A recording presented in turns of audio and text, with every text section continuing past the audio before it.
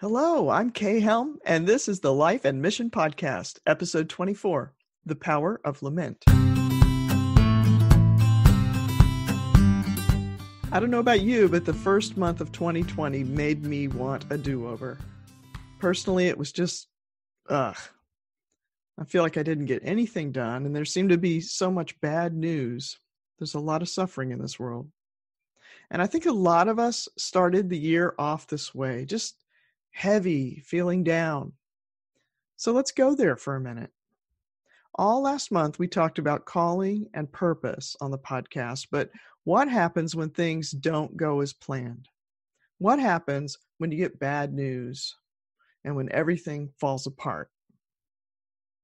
Well, the Bible gives us plenty of examples, an incredibly powerful way to deal with suffering called a lament.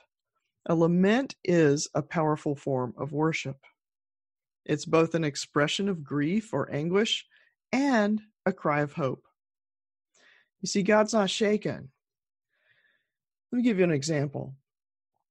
I was at a conference several years ago during a particularly difficult time, and I had these promises from God inside of me, and I was holding on to those, desperately holding on, but I didn't see anything happening with them.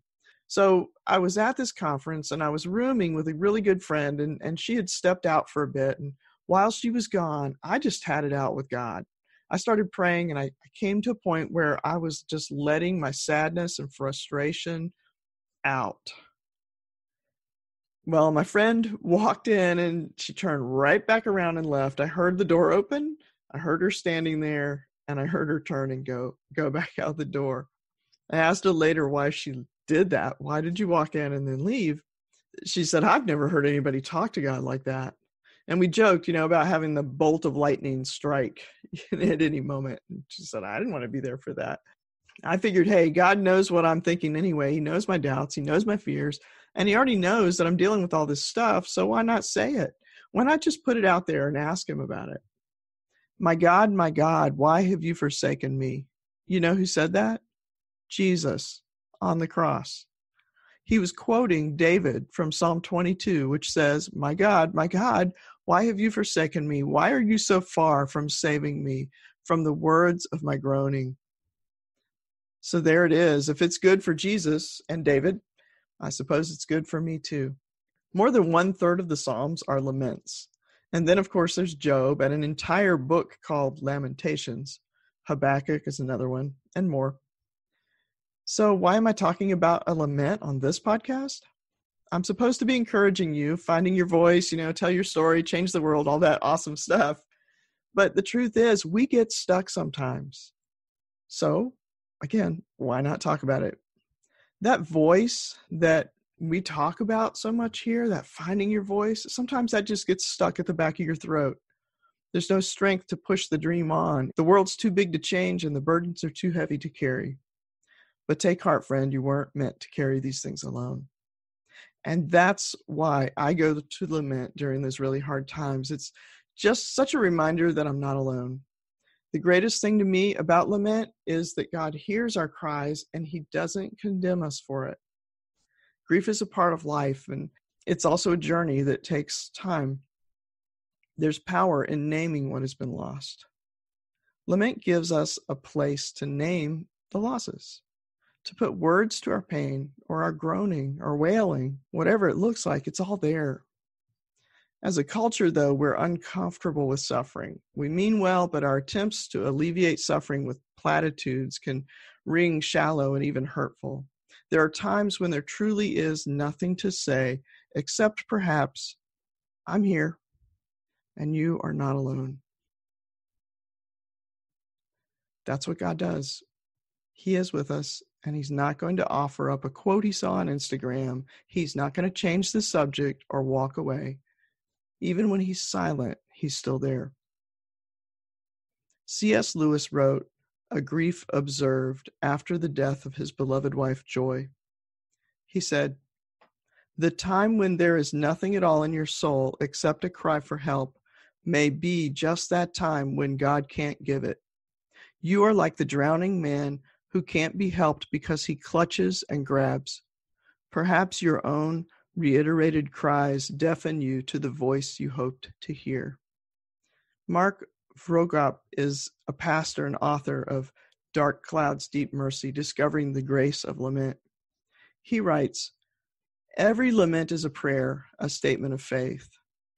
And he goes on, "You might think lament is the opposite of praise. It isn't. Instead, lament is a path to praise as we are led through our brokenness and disappointment. The space between brokenness and God's mercy is where this song is sung. Think of lament as the transition between pain and promise.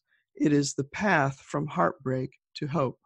And if you look at the pattern for a biblical lament, you can see that transition. It starts by addressing God and sometimes a review of God's faithfulness in the past. And then there's a complaint. This is the part where we just pour out our pain, our emotions.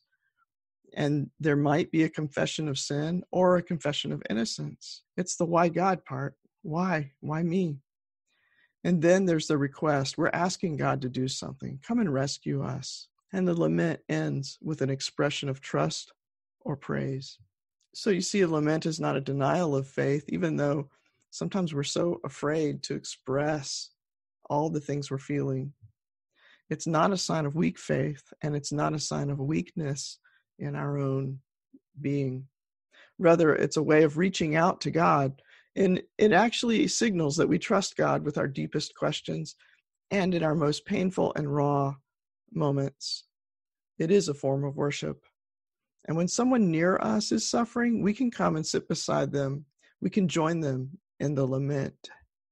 The Bible says, "Mourn with those who mourn." It is an act of love. So if you've had a hard beginning to the year, I just want to say you are not alone. I've put some resources in the show notes at lifeandmission.com. There's a pattern for lament. I put links also to the 2 books that I mentioned, and there's a link to a great new podcast. And if this episode resonated with you, and especially if you or someone you love is living in a painful season or in sickness, there's a podcast. It's called This Too Shall Last. It's brand new. It's by KJ Ramsey. And she's great.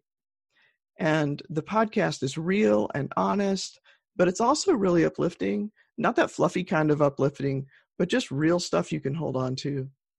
So head over to lifeandmission.com/34 episode 34 and get those notes.